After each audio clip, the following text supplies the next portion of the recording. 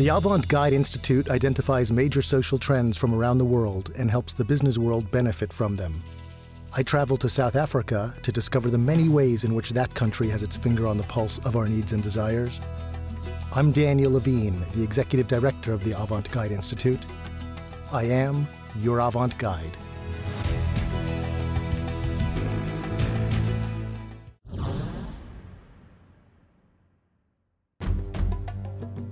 When I was just working in Johannesburg the last couple of days, and I knew that after that I was going to go somewhere wonderful.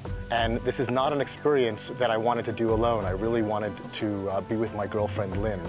And if I was going on a business trip somewhere normal, let's say, I wouldn't necessarily think about bringing her along. But this is the kind of thing that you don't want to necessarily do alone. You want to share with somebody and be able to have a wonderful experience with somebody else. And South Africa allows you to do that. This is the kind of place that cements those kind of relationships, even in a business environment.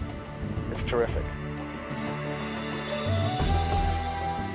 It really is amazing. I mean, it's just a few hours outside of Johannesburg. I mean, flying in and then driving a couple of hours.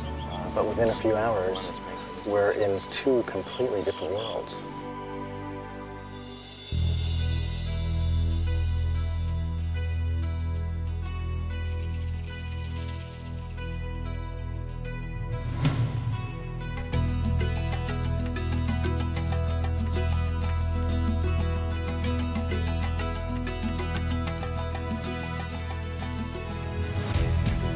More and more, we're seeing a trend towards people looking to add more meaning to their travels.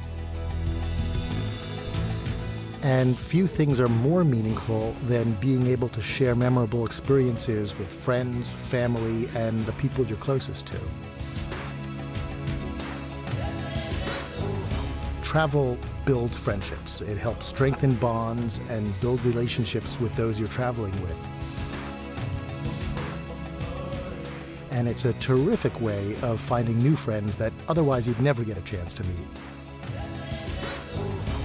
For business meetings, incentives, and conferences, meeting in South Africa seems to kill two birds with one stone. You can have your business meetings on the one hand, and at the same time create a team-building or bonding experience that's created by nothing more than just the distinctiveness and specialness of sharing with each other in such an extraordinary environment.